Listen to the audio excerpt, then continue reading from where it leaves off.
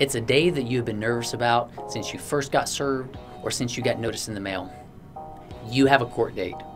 Even if you're looking forward to this date so you can have a final resolution in the matter, it is normal for you to be apprehensive because of the inherent uncertainty that you're facing.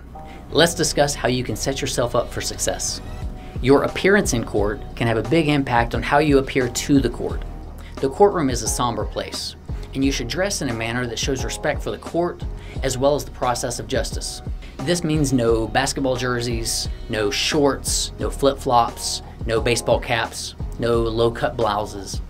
You aren't expected to wear a suit and tie, but slacks and a nice shirt or a blouse for the women shows the judge or the jury that you have respect for the process and that you're taking this matter very seriously.